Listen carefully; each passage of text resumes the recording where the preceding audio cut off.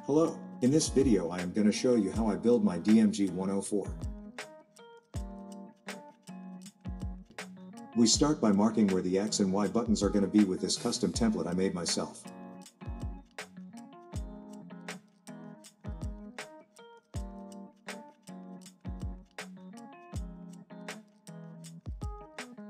Now it's time to drill out the holes and also cut out the frame for the bottom screen. Next we cut out a slot where the hinge of the GBA-SP shell will be put in. Now we glue the two parts together and make sure they are aligned. The client wanted a slider pad instead of a D-pad. I am reusing the stylus holder of a DS shell to make it fit inside the Game Boy shell, so you don't lose that stylus constantly.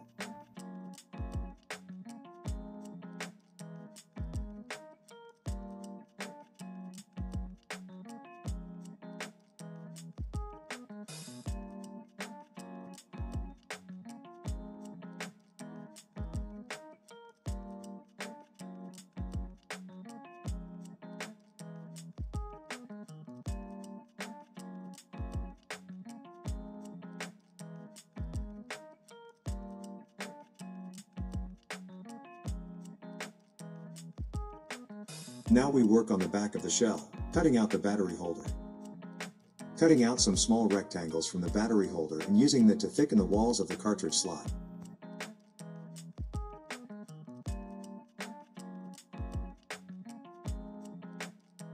Now dremeling it out so that Game Boy Advance cartridges will fit inside the slot.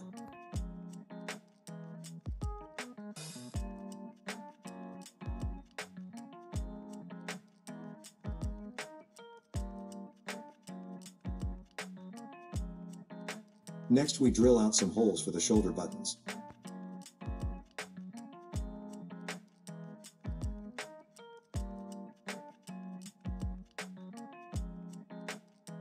Let's not forget to also cut out a slot for the DS cartridge slot.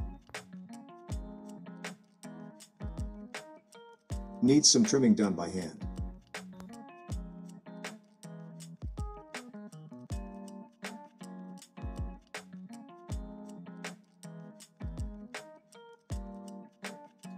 Another part of the DS shell I am reusing is the battery holder, so it's going to be trimmed out and glued in using some pieces of plastic as support.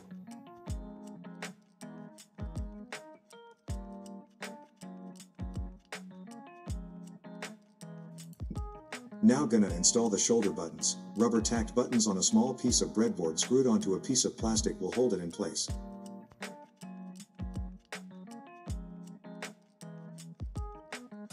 Now we are going to take a DS light apart, but I am going to skip that part because it's boring. Instead of using wires to extend the GBA slot, I am using this GBA slot ribbon cable made by Natalie the Nerd because it saves a lot of work, so go check her website out.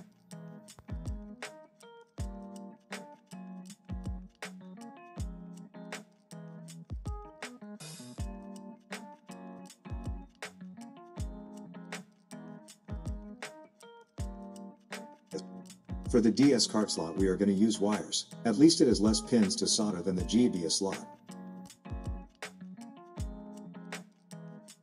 For the volume, I am using a 10K ohm volume wheel.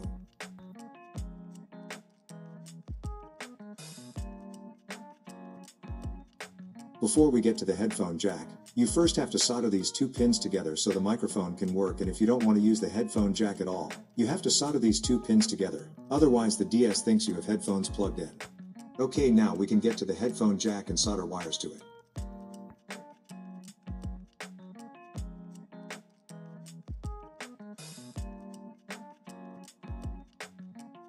The board is ready now to be installed into the back shell. We first glue the GBA slot in place, next the volume wheel and then the DS cart slot. Now we wire up the battery holder wires and screw the board in place.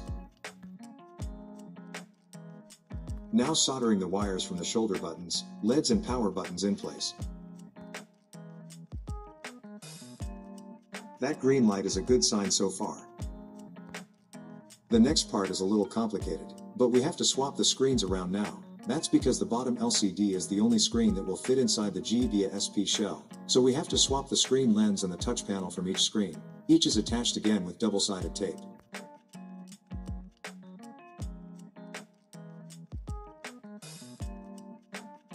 For the touchscreen ribbon cable, you need to stick a small piece of electrical tape on top of it, otherwise it won't be thick enough to sit tight inside the small breakout board connector. Time to install the top screen.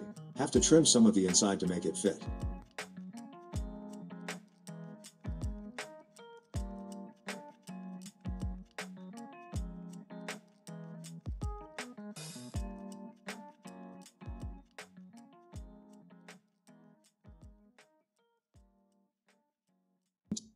Have to fold the ribbon cable over and then again at an angle so it can curl up into the hinge part, and then we screw the top screen together.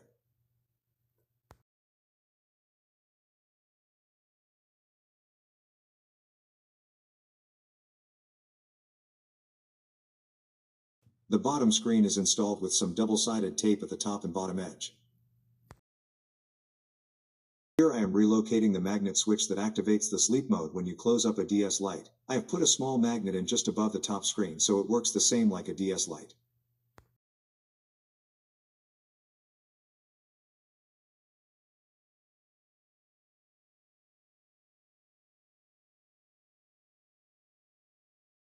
Now we start wiring up all the parts in the front shell to the motherboard. That is going to take a while.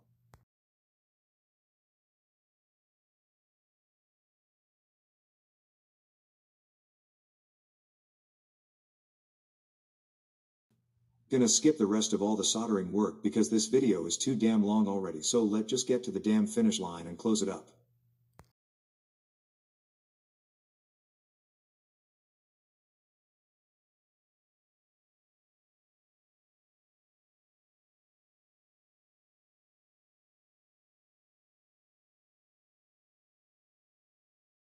So here is the finished DMG104.